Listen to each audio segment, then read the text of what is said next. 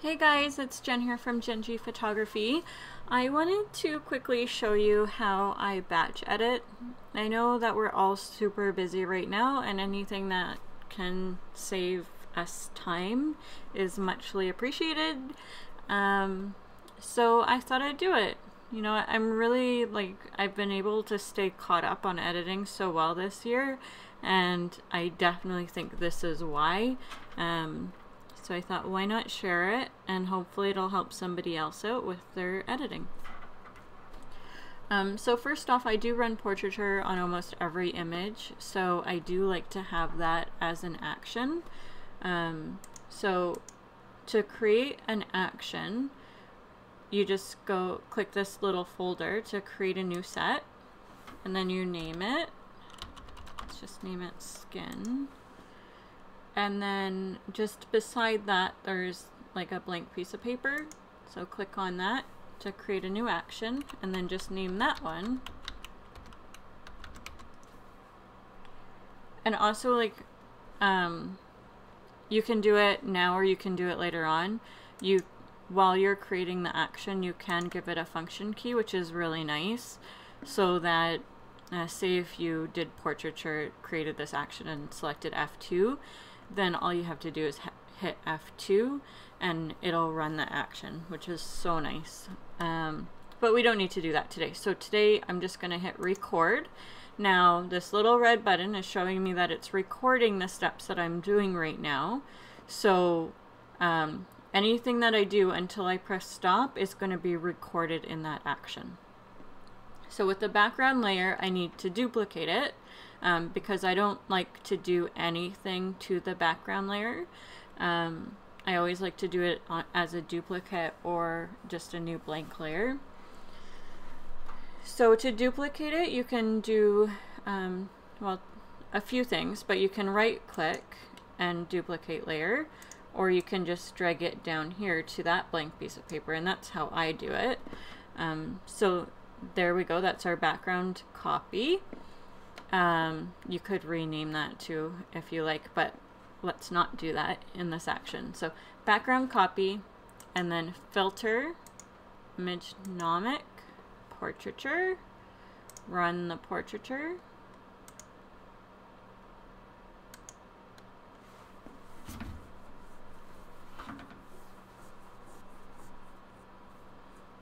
So you can see that's very heavy on the baby and on the backdrop. It's everywhere. So I normally lower the opacity to about 40%. And then I also create a layer mask so that I can brush off the parts that I don't want portraiture on. So the parts that I don't want to lose the detail, like the eyelashes, the lips, the nose, the fingers. So this would be my action then. So I stop this, and then because I'm going to run this on every image just to show you how I batch it, I'm going to delete this for now, since we have our action is all made. So just going to delete. Now I have 5 images open. They're just random images that I selected, not necessarily ones that I'm actually going to fully edit. But anyways, if I want to run portraiture on all 5 of these images, I'm just going to go File, Automate, Batch, and then I'm going to select the action set. So it was skin, and then I'm going to run the action portraiture. Let's say if I wanted to run like a greater than Gatsby action, like this one is a really popular one for me. I do it on almost every image, so I could do that. But right now I want to run it on skin and then portraiture. So I'm going to do that. I'm going to click OK. And now it's gonna, everything that we did in that action, it's gonna do here on all 5 of the images. It's gonna create that mask so that now all I need to do is I need to grab my black brush and mask it off of all of the pieces, and actually I do that on every image, just mask it off really quickly. 1 second here. See how quick it is? So that just ran portraiture on all 5 images, created the mask so that I can mask it off, and it's also reduced the opacity, so I don't have to do any of those steps. Now I can go and grab my black brush at 100% opacity and just take it off the areas that I don't want it to be.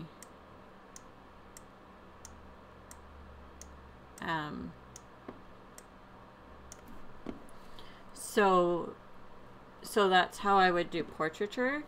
And then, so I would mask it off, I'd flatten it, and then potentially I do that to all 5 images just really quickly, and then I can go and run another action if I wanted to. Another one that I really like is Task from Aaron Toll's Paint Box.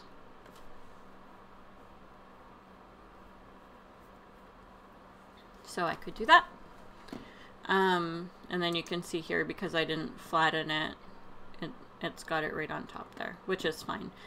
Just some actions do require the image to be flattened, so you're going to get a lot of error messages if you don't flatten the image before you run an action. So that is batch editing while the images are open. Another person had mentioned, well, what do you do, like how do you place your watermark? I do have an action for that. Basically, I recorded my action just the same by going to folder and then hitting a new thing and naming it. And then while it's recording, I just went File and then Place, and I placed my watermark just like I normally do on any image. And then I stopped recording, and that created my action so that now I can do the same thing. I can just run my action to include my watermark on all the opened images if I want. Now if I didn't have the images opened and I already had them saved in a folder, but I wanted to go and save them all for web or convert them all into black and white or anything like that, I could do that as well. And I'll show you that in just a minute. For now, I'll just show you, well, what if I'm done with all of these 5 images? Do I have to save them individually? Well, no, I don't. I can just go into File and then Scripts, Image Processor, and use Open Images is selected. You can also select another folder if you want to do something that's not open. And then where do you want to save it to? So you can save it to, so this one is Kaiden. I know, my folders are a mess. Kaiden. Okay, so I can save it to Kaiden's folder. If I wanted to here, I could reduce the file size, but I save it as JPEG, quality 12, I don't resize to fit, I convert it to sRGB, even though you can see down here I'm still in sRGB.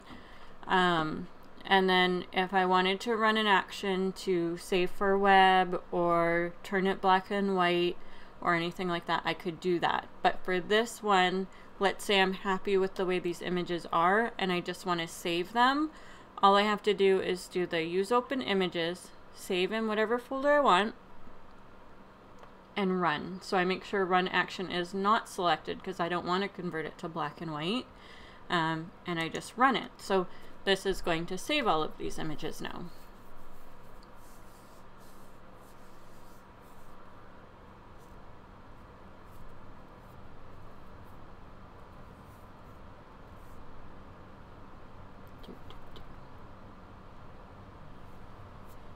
So you can see how much time this is saving by not having to save every image individually, by being able to run an action as you're saving, especially if it's something that you use a lot.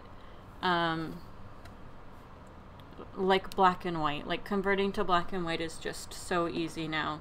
If I wanted to go and save all of Kaiden's images to black and white so that I can load them in his gallery, then I would just go Scripts, Image Processor, and then I would, instead of use Open Images, I want to select his folder where his images are. So I'd go Kaiden.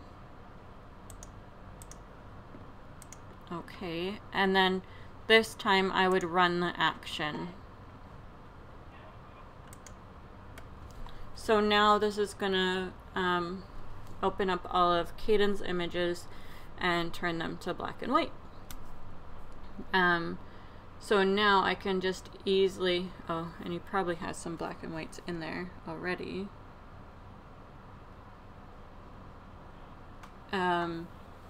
Yeah, so it's gonna duplicate some of those, but anyways, you get the point.